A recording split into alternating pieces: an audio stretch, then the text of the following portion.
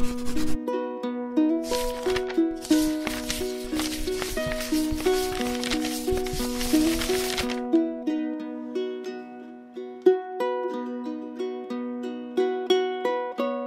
dear brothers and sisters, there's a story that's told about a woman who slipped on a ship and fell into the sea.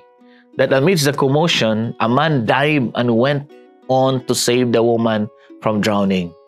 When the hero guy was brought on board with all the people clapping their hands, he was asked to make a speech, and the first thing he said was, "All I want to know is who pushed me." My dear brothers and sisters, in our gospel for this 22nd Sunday of Ordinary Time, Jesus tells the people about the importance of the heart. All our words and actions must be the result of what is really in our hearts, not just out of obligation or by being forced to do things without the full consent, just like in our story.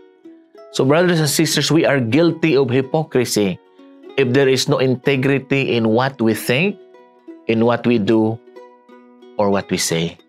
God sees the heart, and we must not belittle matters of the heart, for the heart matters. Many of us are fond of saying, "Cross my heart," and notice how this expression is used to underline truthfulness and sincerity. That is because the heart is the fountain from which our thoughts, our words, and our actions come. Thus, we do not use the words "cross my head," or "cross my lips," or "cross my eyes." Yes, the heart is where truthfulness or lies reside. Nowadays, sad to say, many people are not heart-driven. Many are rather becoming more money-driven, purpose-driven, and fame-driven. All they want to see is results, that no matter what and no matter how, easily setting aside morality and righteousness.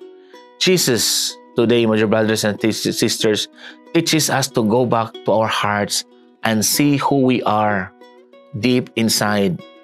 And outward actions, our traditions are empty if they are done not with the heart. There is so much concern for externals these days. It is a world that has hardly time to go to extra mile to see more than what meets the eye. The efforts people do just to be beautiful, presentable, and acceptable.